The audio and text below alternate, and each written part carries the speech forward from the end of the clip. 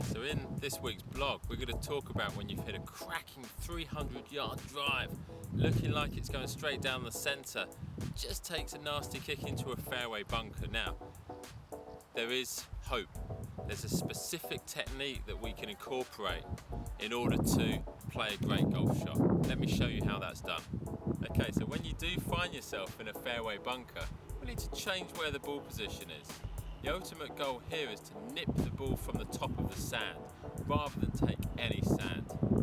From 150 yards away, out of the bunker, I would normally be taking a 9-iron. I'm going to club down here, I'm going to take an 8-iron.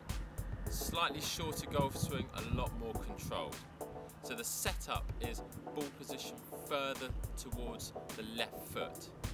The shallow angle of attack is crucial, so when you take the club back, rather than a standard bunker shot, we would be working the club away from the body. We're not going to produce that sort of golf swing here.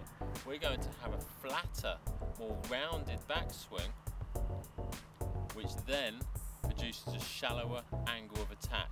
We're going to nip this ball off the sand. Let me show you how to play it. Okay, so the two key factors here. First of all, a standard 8-iron, the ball position would very much be in the centre of the stands.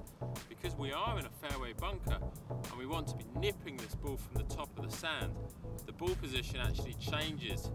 So we move back on ourselves and the ball position moves 3/4 of the way towards the left foot.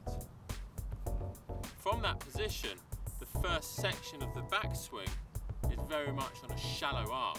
So you're going to sense that the backswing is around your body initially.